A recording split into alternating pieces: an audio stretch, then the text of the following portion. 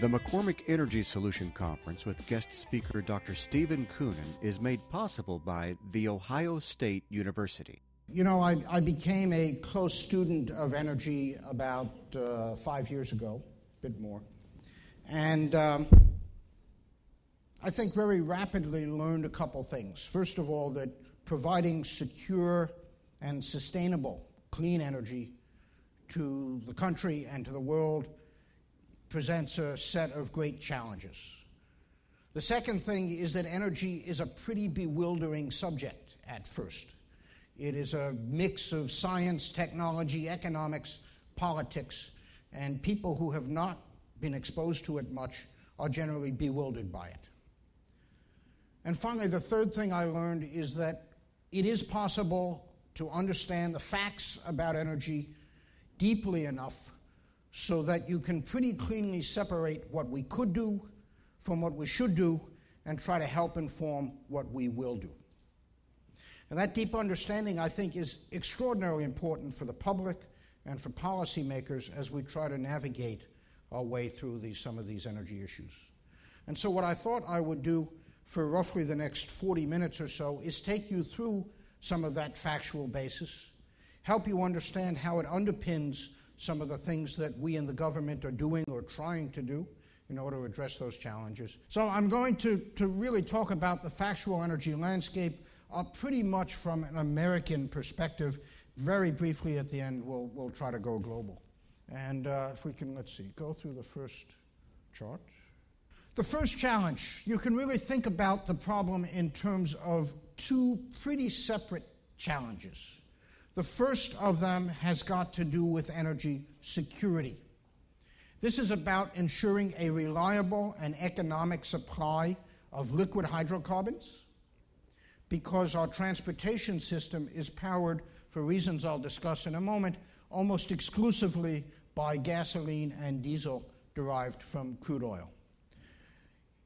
The administration has announced a goal in promoting both energy security and, to some extent, greenhouse gas reduction of reducing the country's use by about 3.5 million barrels a day of crude oil. We use on average about 20 million barrels a day. This corresponds to the amount of oil that we import from the Middle East and Venezuela every day. And it corresponds to about 25% of the oil that we use every day in transportation. Right? First goal, first problem. We go to the next chart. I guess I'm going to have to rely on you to help advance the chart. That's fine. The second challenge is associated with greenhouse gas emissions. This is mostly, as I'll show you, about carbon dioxide from stationary sources, heat and power. The goal in the government is roughly a 20% reduction by 2020 in U.S. greenhouse gas emissions, and by the middle of the century, an 80% reduction by 2050, and I'll discuss some of the science that lies behind those goals. We go to the next chart. These goals, when taken together, imply significant changes in the kinds of energy we use and how we use that energy. Because those changes are significant, if we could have the next click, we need to identify, develop, demonstrate, and deploy solutions that are cost-effective, that are material, namely that can have a significant impact, and that are timely, namely that can have an impact within several decades or so. And at the same time, we have to be able to do this while creating jobs in the process. Right. This is not an impossible goal at all. On the other hand, you have to be thinking clearly, and you have to understand the potential of various technologies and the economics associated with them, and I'll take you through some of that as well. We go to the next clip. Those of us who aspire to transform the energy system really have to pay attention to this chart. This is historical data, and it shows over the last 150 years, from 1850 before the Civil War up to pretty much the present, how the U.S. gets its energy. And you can see a succession of sources starting with wood at the time of the Civil War, and then a wedge of coal as the Industrial Revolution takes over, and then oil as the transportation revolution hits in the early to middle 20th century, a wedge of gas coming in the late 20th century, just a little bit of nuclear, and then just an even smaller bit of renewables in the upper right of that chart. When you look at this chart, two things jump out at you. First is that energy technologies do change. They change in response to development of technology itself, in response to economics, and in response to regulation. However, they change slowly. It takes many decades to effect a significant change in energy sources. They change slowly, first of all, because of scale. Energy involves big things, often that last a long time. A refinery can last for 50 or 60 years. A power plant lasts 40 years. Houses, where we use a significant fraction of our energy, last for a century or more. And so this issue of scale is one that slows down the pace of energy change. Another is the issue of ubiquity. Energy is everywhere for heat, light, mobility, so much so that we hardly think about it. But because it's here, everywhere, touching our lives, many people are interested in it. The consumers, producers, governments, NGOs. They all have something to say, and their interests often don't align. And so things move slowly for that reason. A third reason is interoperability. The energy system is interconnected together. And so, for example, an oil company like my former employer BP cannot unilaterally change the kind of fuel that it produces because it's got to work in all the cars that are out there. And that slows down change. And then finally, and maybe most importantly, there's the issue of incumbency. We've already got pretty good ways of providing heat, light, and mobility. And any new technology that comes in has got to compete at cost and at scale if it's going to have a significant impact. It's not like, for example, cell phones. When cell phones were introduced in the 1990s or so, they provided an entirely new service. You could talk on the run. People were willing to pay quite a bit for that. We now have many competing ways of communicating, and so consequently cost becomes an issue. Same is true of energy. We go to the next chart. All right, so let me now focus in a bit on the energy security problem, the first one. Transportation is powered almost exclusively by liquid hydrocarbons, and those are derived currently from crude oil. Why is that? Why are we using so much oil for transportation? The answer is that liquid hydrocarbons are pretty darn good as a transportation fuel. They have a very high energy density, namely how much energy can you carry around in a small space or mass, 50 times better than the best battery we can produce. They're also pretty easy to use. They are reasonably economic, barring some price spikes that we have seen in the last year or two. The infrastructure exists already, and they are available.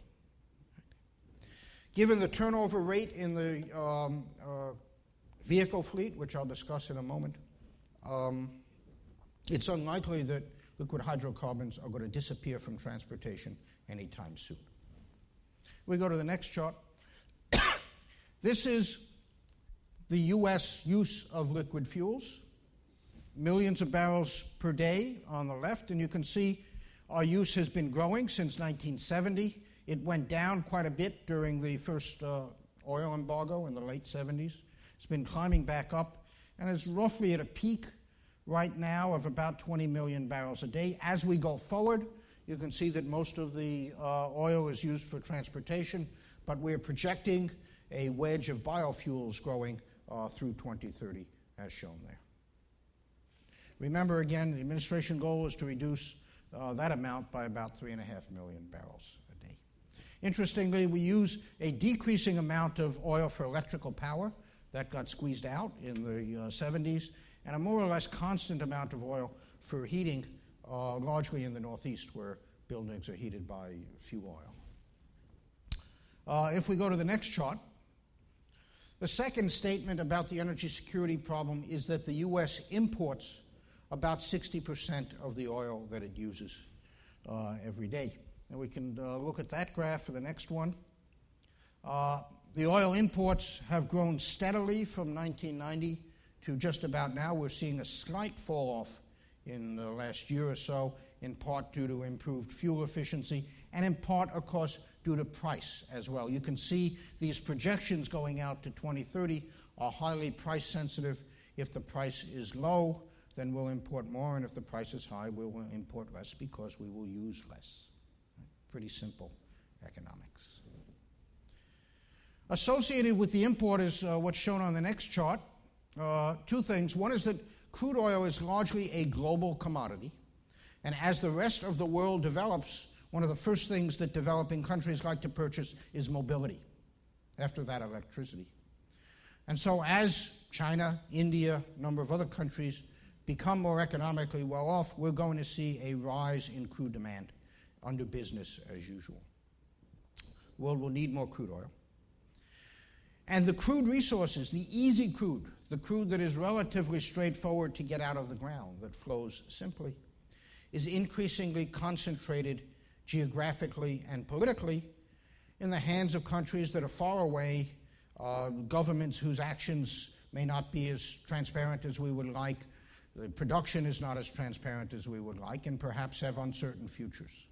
You can see that in the next chart, which shows the percent of conventional oil reserves in the hands of the national oil companies, the NOCs, as opposed to the international oil companies, the IOCs. So the NOCs are companies like Saudi Aramco, PDVSA, Petrobras, and so on. And you can see that those countries in the big 11 countries of OPEC hold about 65% of the known conventional reserves, but are only producing about 40% of the oil every day. The balance of the oil is produced by the international oil companies, the IOCs, Exxon, Chevron, Total, BP, and so on. Those folks have access to less than about 10% of the reserves. So you can see that this is perhaps not the best situation to be in. If you take our imports of 12 million barrels a day and multiply by $70 a barrel, you get something like $250 per year that the U.S. is sending abroad because of oil consumption. Right? You can calibrate $250 billion on your own in terms of what it means in the national economy. We'll go to the next chart. So what can we do? The first thing, as in all energy matters, is to encourage efficiency and the conservation that it almost always leads to. CAFE standards have been enacted by the government recently to take the current vehicle mileage of new cars sold from about 27 miles per gallon up to about 35 miles per gallon over the next 10 years. I should remark that the world's best practice is about 42 miles per gallon right now. We look at the next chart, you can see that.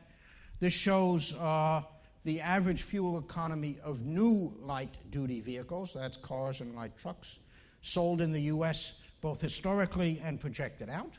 And you can see that both technology and price make a difference as we go forward. As I said, we're at about 27 right now, and we're projected to rise significantly over the next 20 years. Notice that this chart is for new light-duty vehicles. Those are the ones that are sold every year. Because a vehicle lasts about 15 years in the car fleet, it will take 15 or 20 years for these standards to gradually percolate through the whole car park, as we called it in the UK. All right? So it's another reason that things take time to change in energy. If we go, let's go back if we could. Just let me go through those other bullets. Back one more if we could. Okay. Other things that are eminently sensible to do, we can downsize vehicles. We can lightweight them. New materials, composites, for example. Behavior. Another thing we can do is make the cost of driving evident. The use of gasoline is very sensitive to price. Last summer a year ago, when the price was so high, $4.50 or more a gallon in California, gasoline use dropped by 8%, pretty much in a month. It's clear that things are price sensitive, right? And it's clear that we can conserve on a pretty short time scale at least at the 5 to 8% level. So one of the things we might imagine doing is not necessarily raising the price, but simply making the cost of driving evident to the consumer. Imagine, for example, that when you filled up at the pump, you paid not only for the cost of the fuel, but you paid your road tax, you paid your insurance by the mile, you paid the price of your vehicle by the mile. People would realize what the full cost of transportation is and perhaps be a little bit more sensitive to how much they're using. No increase in price, just making the real price evident. Behavior, as in most things associated with energy, there's a heavy social science component. Behavior, psychology is a pretty important part of the picture. All right, let's go forward a couple more charts. All right, so another thing we can do is to encourage novel and alternative vehicle technologies at cost. Right? There are technical things we can do to the vehicles. The internal combustion engine, as old as it is, has a great deal of technical headroom. Homogeneous charge compression ignition, exhaust gas recycling, variable valve timing, selective cylinder deactivation. These are all technologies that are existing now and are about to be deployed in vehicles that can significantly improve engine efficiency at modest cost, say another $1,000 per vehicle for something like 20% improvement in energy efficiency. Of course, the consumer makes it back in fuel savings if the vehicle costs a bit more. Of course, the engine efficiency can be misused. I didn't show you, but if you look in the decade of the 1990s, the engines in new cars improved in efficiency by 23%. That was sold in the U.S. That's a remarkable gain in improvement. But that got eaten up by almost completely by increases in vehicle weight and performance. And so we need to be careful about how we use increased efficiency, although it certainly is there. Beyond improving the internal combustion engine, we can go to the next bullet, we're going to see a gradual electrification of the vehicle fleet, passenger cars, and that is largely paced by battery costs. We can go from hybrids, which are available now and just about economic. We can go to plug-in hybrids, where you can drive for a significant number of miles with just electricity from the grid, and maybe eventually to battery vehicles. Again, all of this is determined by the rate at which we can improve battery technology and bring down battery costs. And there are vigorous DOE programs underway to try to make that happen. We go to the next bullet. I should remark that there is a loan guarantee program, grant program, the Advanced Vehicle Technology and Battery Technology program that disperses money to companies in order to try to accelerate this progression.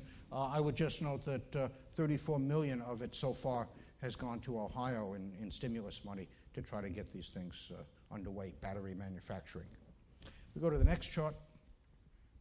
Then beyond the vehicles, we work on the fuel side, and we can encourage with consistency. Again, consistency is really important given the long time scales. A set of unconventional fuels. If we click next.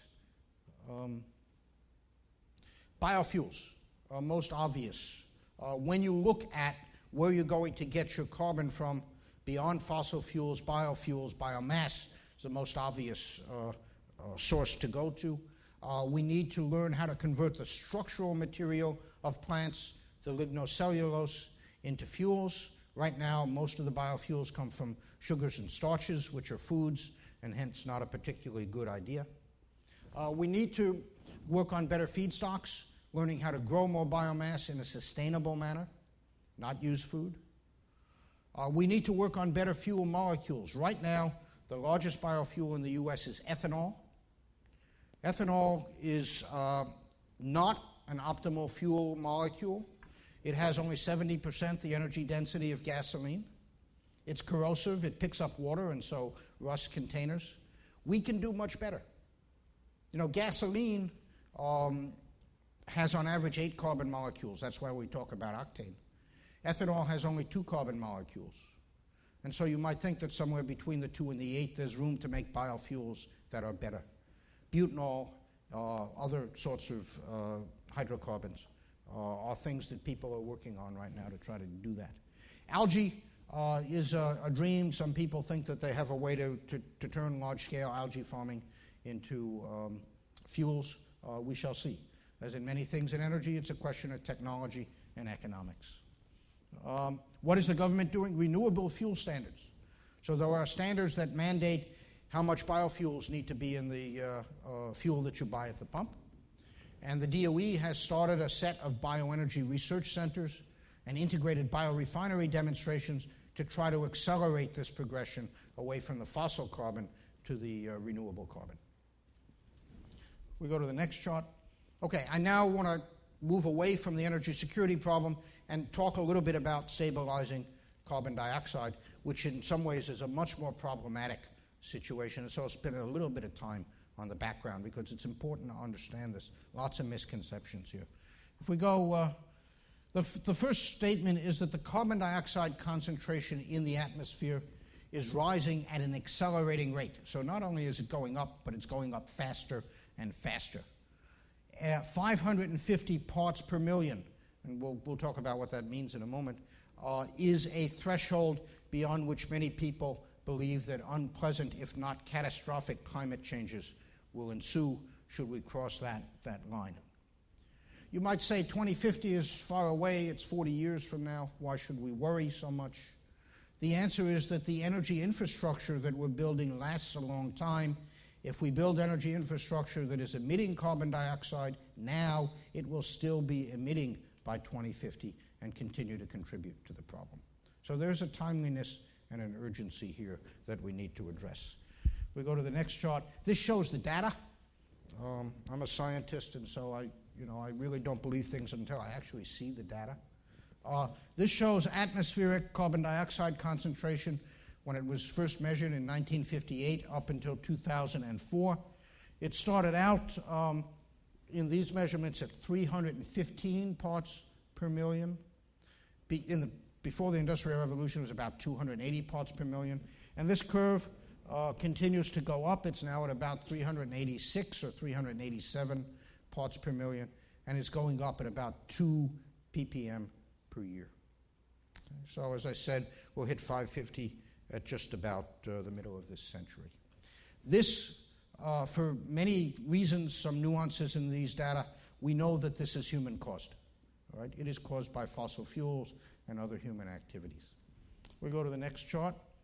It's a little bit complicated chart associated with the carbon cycle, and I realize that from that distance you probably can't see it, but let me just point out the point I want to make.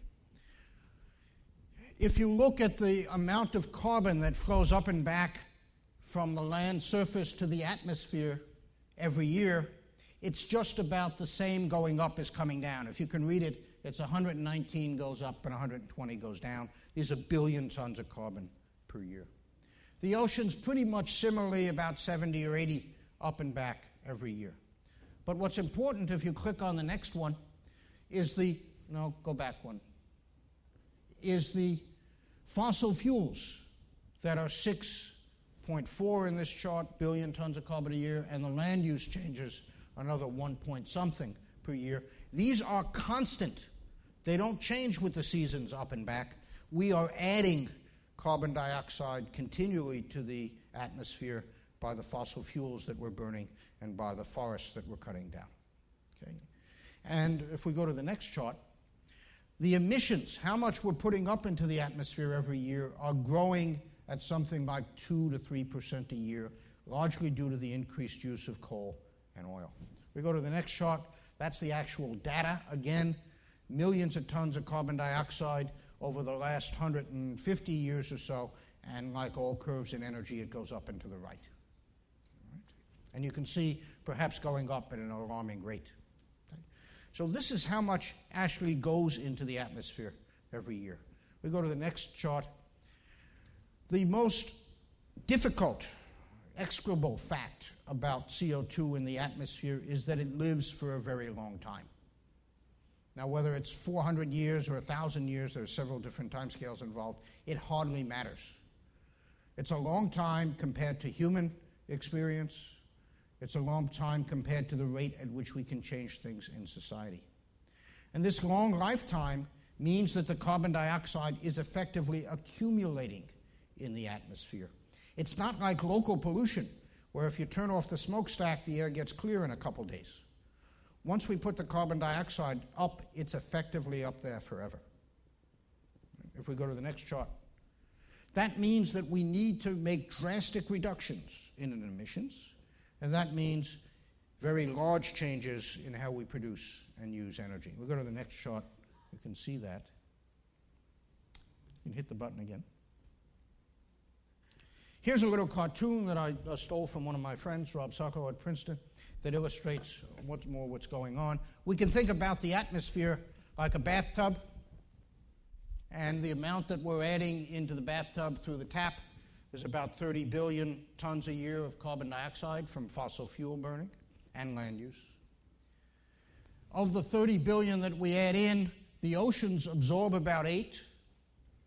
The land gets fertilized a bit, absorbs another 7, and so 15 billion go out of the atmosphere, but 15 billion remain in the atmosphere. And so this tub keeps filling up as we keep adding the fossil fuels. Even if we turn down the tap, it's still going to fill up because the drains can only operate at a certain rate. Right? We go to the next chart, we'll see what the implications of that are for our attempts to rein in carbon dioxide concentration. Let's go to the next one. Oh, let's skip this. This is not relevant right now.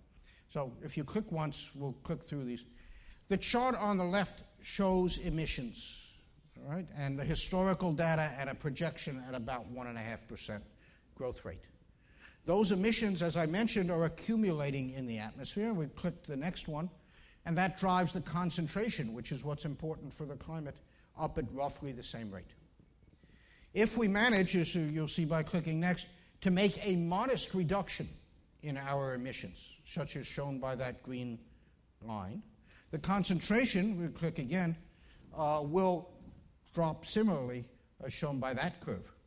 And that means, if you click now, that if we believe, for example, that 600, as shown here, is the threshold above which we should not go, what we have done by those modest reductions is simply delayed, if you click once more, the time at which we cross the threshold, but have not prevented it. And that means we need to make really major reductions in emissions if we're going to solve this CO2 problem. If you click the next one, this shows what's needed to be done. If you look on the left, there are a set of colored emissions trajectories, say the green ones, which would lead on the right to stabilization in the concentration at the green level, or at the blue level, or at the red level, as shown. And you see that what we need to do is to essentially stop the rise in emissions now and then have it fall off, or let it rise a bit and then cut back even more drastically. You can see that by the end of this century, we need to have reduced emissions by about a factor of 2 or so, or perhaps even more, if we have any hope of stabilizing. Okay. I was a professor for 30 years, and I used to look at something like this and say, we got a big problem. When I was in business, I learned you're not allowed to say that, or you could say is we got a challenge. Right? I'm still trying to figure out what the right thing is to say now that I'm in government. All right? An opportunity, right? Jeff's got it. That's good. Good. Anyway, look, this is just the facts, all right? This is the science. I think it's not so widely appreciated what the magnitude of this problem is. We go to the next chart. Beyond these science problems, there are social challenges in stabilizing CO2. If we click the next one, emissions have historically increased with economic activity, especially during development. Let's go to the next chart. Also, emissions are heterogeneous around the globe. Different countries are emitting at different rates. The developed world has high emissions per capita, but growing very slowly. The developing world has very low emissions per capita, but growing rapidly.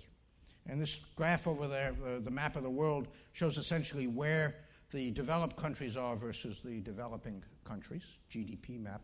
If we then look at the next chart, this chart says a lot. It shows how much each person is responsible for emitting as a function of the GDP per person in constant dollars, and trajectories for different countries from 1980 to 2005, so roughly 25 years. The U.S. per capita, which is up in the upper right, is high, but not growing at all, essentially, over the last 25 years. Where there are other developed countries, Ireland, Norway, France, and so on, which show that it is possible to have a developed economy with a lower emissions rate. And then there's a broad swath of countries here in the developing world, China, India, that more or less march up universally and constantly as their economy increases, their emissions go up. What's interesting or sobering is if you do the next click, the current global average today is about 4 tons of CO2 per capita, the height of that red line. If we hope to stabilize emissions, if you click the next one, by 2050, need to go down to that green bar per capita. Notice that that is less than is emitted currently by India, certainly China as well. So we need to roughly quarter per capita emissions over the next 40 years if we're going to stabilize CO2. There are some interesting anomalies on this chart. France, you see that green hook over here? This is France. France is low compared to everybody else in that economic range because France gets 80% of its electricity from nuclear power. Similarly, Brazil is low over here. Brazil is low because it has a lot of hydropower, and it runs a good fraction of its transport on emissions-neutral bioethanol from sugarcane, all right? So that's some hint as to kind of things we need to be doing if we're going to address this problem. Go to the next chart. This shows something about the heterogeneity of emissions around the globe. This is CO2 emissions since 1850, basically. The OECD countries, the developed world, going up like so. The non-OECD countries, showing the lavender line, they crossed over a few years ago, and you can see that the lavender line is going up sharply. Let's see if we click the next one. Most of this century's emissions will come from the developing world. Okay? That is not a statement of blame or anything like that. It's just a statement about the numbers. Okay? You can get into interesting discussions about whose carbon is it. When the U.S. or when Europe purchases manufactured goods from China, let's say, and China emits because it uses coal in the course of that manufacturing, who is responsible for that? I don't know. I think that's above my pay grade. But anyway, it's something to think about. Let's go on. This chart, a reminder that greenhouse gas emissions are not just about carbon dioxide. The upper 2/3 of that pie shows emissions from various energy sources, almost all CO2. You can see that the largest is power, and then use in buildings and in industry, transport 14% of total emissions. The non-energy emissions associated with land use, deforestation, 18%, agriculture, 14%. Those are big numbers. Right? So most people, when they think about greenhouse gases, they think automobiles, right? Small. I mean, not insignificant, but small compared to many other sources. And we'll see in a while, maybe not the most economic place to be reducing emissions. We'll talk about that in a moment. Okay, if we go on. That just says that. Okay, good. Let's go on. So let's talk about power. Where is the U.S. getting its power? And this is U.S. power in 2008. For those of you who can't see it, just about half of our power comes from coal right now. Coal is the most carbon-laden of the fossil fuels, and hence the worst for CO2 emissions. Natural gas accounts for 20%, about half the emissions per kilowatt hour of coal. And then we see roughly 19% nuclear, 6% hydropower. The renewable energy is the one that we're focusing on a lot in order to try to bring down carbon dioxide emissions. 1.4% of our electricity came from biomass. That's the burning mostly of biomass in wood and paper mills for electricity. Geothermal is 0.4%. Solar is 0.1%, actually 0.07%, without rounding. And wind is 1.3%. Okay? So these are small numbers. If we're going to reduce emissions, we're going to have to grow all of these emissions light sources. We go to the next chart. So what can we do? The first thing, again, is conservation and efficiency. Make the price of electricity evident. Again, don't necessarily raise it, but just make it evident. For example, if there were a meter running in the corner of your laptop or TV that showed how many cents per hour you were paying for your electricity, you might start to worry about leaving the Xbox on, right? If you got children.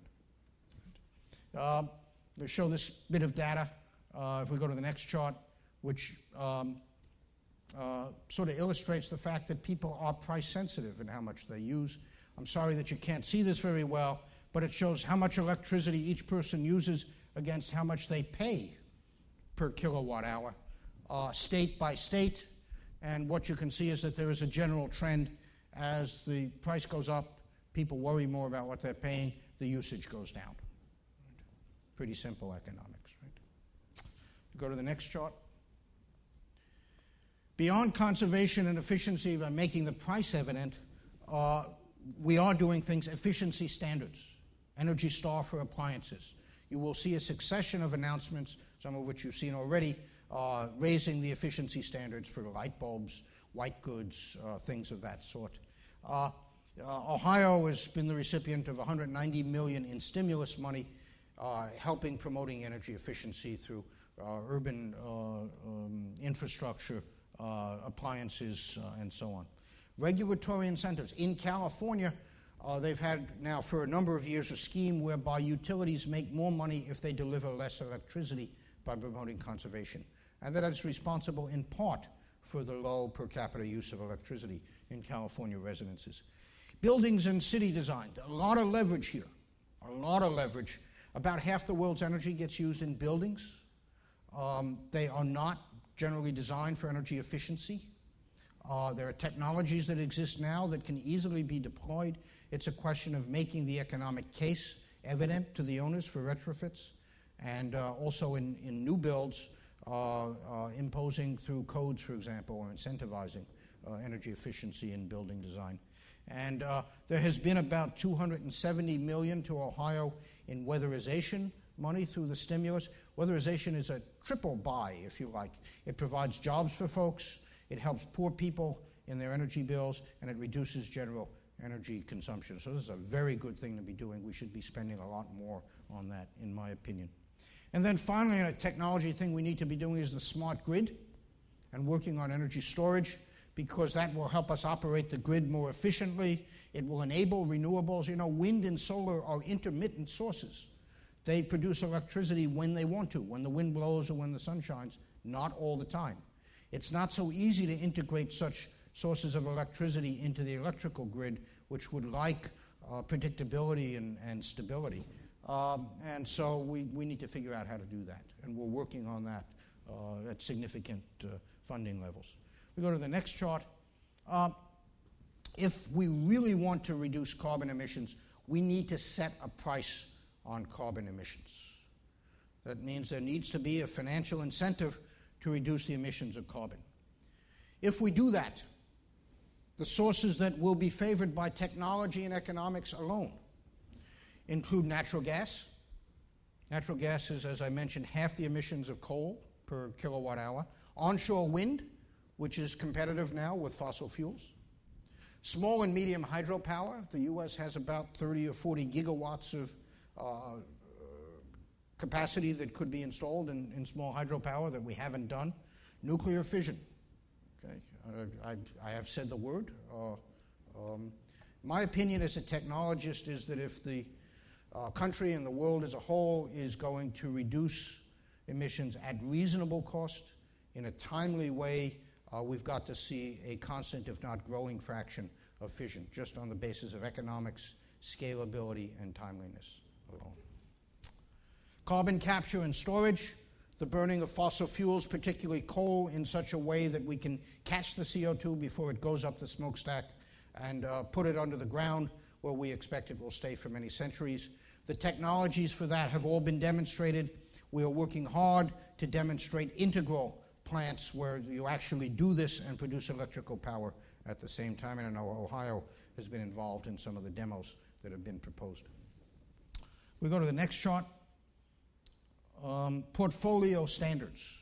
So there are power portfolio standards. There's a discussion of a national one in which electrical power generation would have to be done by a fraction of renewables. We might think about whether we want renewable portfolio standards or low carbon portfolio standards. Renewables, for example, exclude nuclear fission and exclude carbon capture and storage, which are probably the two most material things we can be doing to reduce emissions. So I have no position one way or the other on that, but just trying to state what the facts are. Okay. Go to the next chart. Gas. Gas is probably the sleeper fossil fuel that people are not so much aware of in the U.S. Through advances in technology over the last decade, the U.S. has acquired a greatly increased resource, or reserve actually, of natural gas, predominantly in shale gas and tight gas. The technologies involve horizontal drilling, hydrofracturing, and the well management to recover the gas. This shows the expected U.S. gas supply by source, both historical and projected, and you see that big wedge of unconventional gas growing up, which is the shale gas. Right? Remember, this gas is domestic. It's here in the U.S. It's also low carbon relative to coal, and I think can be a bridge to even further reductions of carbon should we start to deploy it. We'll go on. The next chart. The renewable generation capacity in gigawatts has been growing, particularly for wind. Wind, I think, added 5 gigawatts in the last year or so of capacity. So it's taking off. My opinion, and those of a number of other people who've looked at it, is that we'll probably see wind get to about 20% of U.S. electricity generation by, say, in 20 years from now. Right now, I remind you, it's about 1.3%. So it's growing rapidly and reasonably economic. All the others are pretty well flat topped out. You might ask, where is solar on that chart? The answer is solar is about 1 gigawatt, so just at the bottom right now. It's growing rapidly, growing at double-digit rates easily, but still a very small number. Look at the next chart. Cost is really important. What's shown here are the costs of various ways in cents per kilowatt hour: wind, geothermal, biomass, concentrated solar power, photovoltaics, which are solar cells, wave, tidal, hydropower. The red line on the chart shows roughly the current cost of coal or gas-fired plants, 3 to 6 cents a kilowatt hour, or nuclear about 7 cents a kilowatt hour. So it's pretty clear that we've got a lot of technology development to do to try to get solar down to where it can compete without subsidies against some of these other technologies. And of course, something like concentrated solar, if we work on it hard enough, it could well start to become competitive with the fossil fuels. This is important because in the U.S., while we may deploy a mix that may not be economically optimal, in the developing world, the costs of electrical power relative to coal are really important. And if we can't bring these low-carbon technologies down to the point where they're competitive with coal, it's going to be very difficult to get those countries to adopt low-emissions technologies. Go to the next chart. Click again. So, general thinking about costs of CO2 reduction. This chart shows how much you want to reduce emissions in 2050 in billions of tons of carbon dioxide versus how much does it cost. And what you can see if you look at the chart with squinty eyes is that there is a lot of reduction that you can make, up to 15 gigatons, at negative cost. Namely, if we improve efficiency, it's one of the great things we can and should be doing in the U.S., you can save money while reducing emissions. There is then a broad section of steps we can take in power. Some of the technologies I showed you previously, that at relatively little cost, we can reduce a lot more emissions. This is, by the way, a global chart, not a U.S. chart. And then as you get to greater emissions reductions at greater cost, transportation starts to become important. It's fortunate that it turns out this way. Remember, most of the emissions come from stationary sources, and it's good that it is low cost in order to reduce those emissions. A smaller amount comes from transportation, and it's more expensive to reduce things there. Notice also that technology can be really important. The uncertainty in that curve really depends on what we believe technology is going to do over the next 40 years. We go to the next chart, please. Other aspects of the solutions, other things we need to do. I've been mostly talking about technology and economics, but there are other things that are real important. Let me go to the next bullet.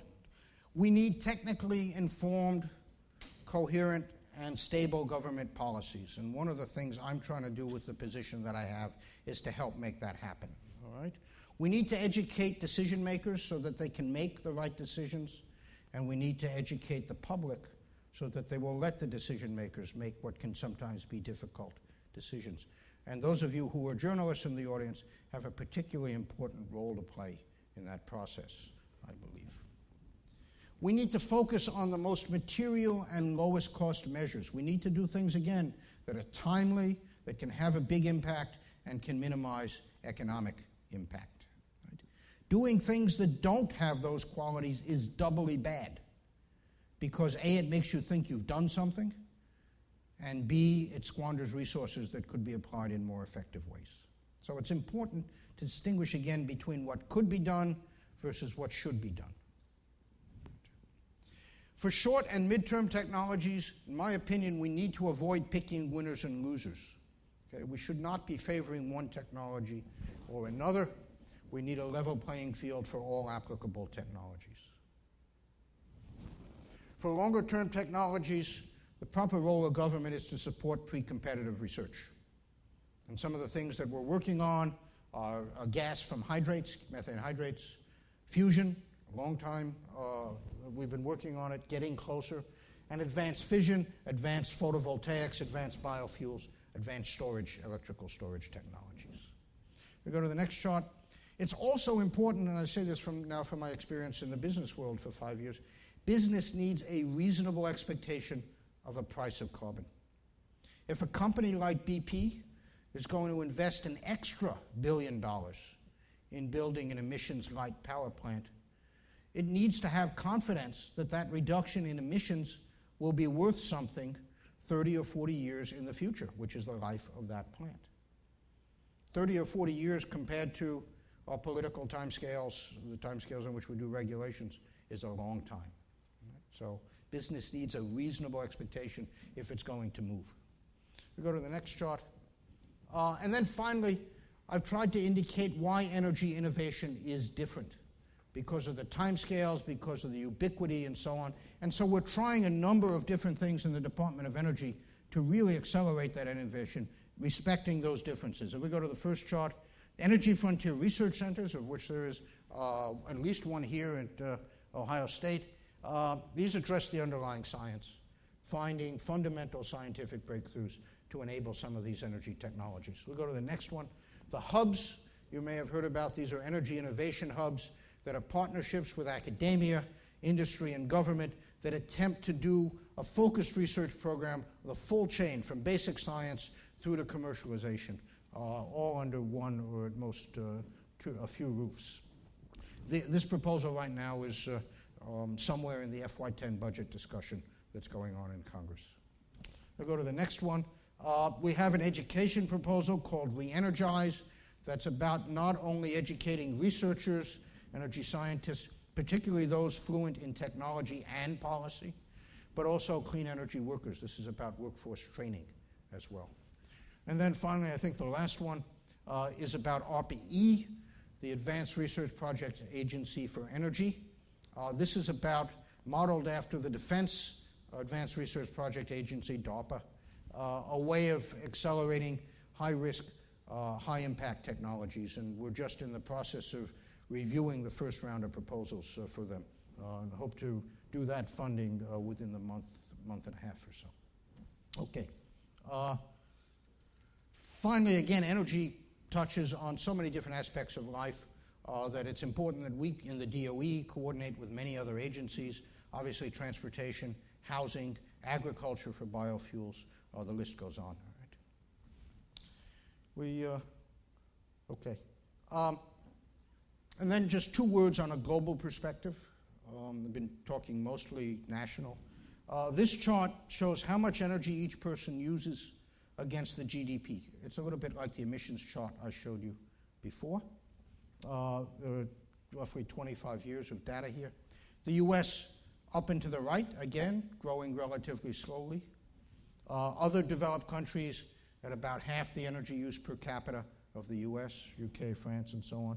And then lots of countries down at the bottom, China and India, where there is a very small but rapidly growing and more or less universal growth in energy use. There are no negative slopes on this chart so far, right? As everybody gets richer, they use more energy. Secondly, we got about 1 billion people in the developed world up in the right, US, EU, Japan. We got about 2.5 billion people down in the left-hand corner there, whose energy use is rising rapidly as they develop. Our challenge is to try to get people to develop while reining in the energy use. I don't know how we do that. Right? I think I know how we bring down the US, how we bring down Europe through efficiency, at least to some level. I don't know how we manage to satisfy the developmental needs of all those folks while not using as much energy as has been historically the case. Deep challenge in technology, in policy, in social matters. And then finally, the last chart, again from a global perspective, which impresses me greatly, is the global population, both historically and then projected out with pretty good confidence to 2050. We are a little more than halfway through an almost quadrupling of the world's population. And you can see that most of that growth to mid-century will occur not in the developed world, but in the developing world. And how we satisfy the developmental needs of all these folks is a challenge that I predict will be occupying all of us for the next several decades. And finally, let me close. For the journalists, what I would like to see, all right? About 4 or 5 things. First one, we click through. Judge technologies by cost, scale, and timeliness, all right? If we're going to solve this problem, it's not whether you happen to have a warm spot in your heart for a technology or not. It's about whether the costs are competitive, whether it can scale to materiality, and whether it can be available now as opposed to several decades from now. We're really going to solve this problem. Second one, don't quote big numbers without context, okay? If you say this particular solar field is going to produce 5 million watts of electricity, that sounds like a big number, right? But what you should do is say it's 5 million watts, 5 megawatts of electricity, about 1% of a conventional coal-fired plant. Right? Big numbers without context are completely meaningless. Right? They impress people, but I think give false impressions. You do the next one. Remember capacity factors when discussing renewables.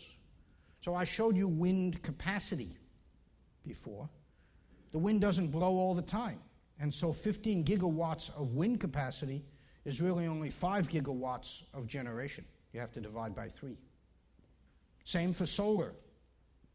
Solar photovoltaic, you have to divide by 5 because the sun doesn't shine, it's low in the sky, it's cloudy sometimes, and so on, all right? So the 1 gigawatt so far of U.S. solar capacity is only 200 megawatts, divide by 5, of electrical generation compared to 440 gigawatts that the U.S. uses. All right? So it's a pretty small number. Okay? Again, I say this not to denigrate renewables at all, but just that we need to understand what matters and what doesn't and how far we have to go if we're going to solve these problems. Go to the next one. Remember a systems perspective, okay? Energy is a systems issue. Many people have aspirations to completely electrify the automobile system, and we should go to cars that run on batteries and get off of petroleum. That's great. Maybe one day we'll make batteries cheap enough to do that. But remember, if you do, you're going to have to generate the electricity to charge those batteries. And if you go through the numbers, we're going to need 30 or 40% more electricity than we're producing now. And at the same time, we're going to have to get rid of the coal and satisfy the 1% a year growth in electrical demand. So think about it from a systems perspective. And then finally, maybe there's one more, raise awareness of the rest of the world, particularly in the US. I had the privilege when I was in the UK, based there for 5 years, to do a lot of traveling around the world. And even I, who had been a relatively well-traveled academic, was amazed at what's going on in the developing world. I think most people in the US don't have an adequate perception of what's happening or what it's going to mean for the world and for the country. I think that's it. Yeah, good. Thanks for your attention.